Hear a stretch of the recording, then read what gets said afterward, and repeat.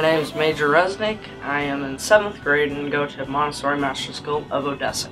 My parents are Billy Sproul and Michael Reznik Sproul. Growing up, we always went to church every Sunday, no matter what age I was. First time I went to church was probably when I was like 3 months old.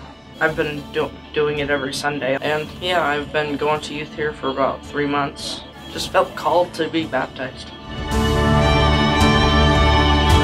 It was kind of empty, just without meaning. I was living. Whenever I was at church camp last year, we were in Huntsville and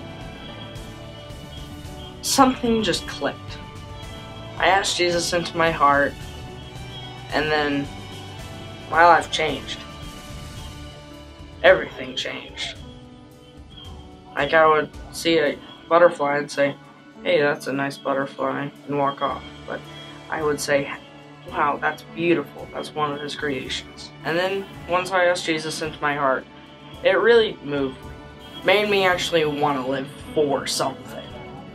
Like, I'm not just going to school and saying, hey, I'm just coming here for my education.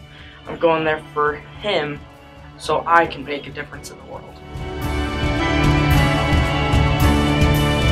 I want to thank you, Zach, for just helping me. I'd like to thank my dad, my mom, my little brother, and Christian for guiding me through all this.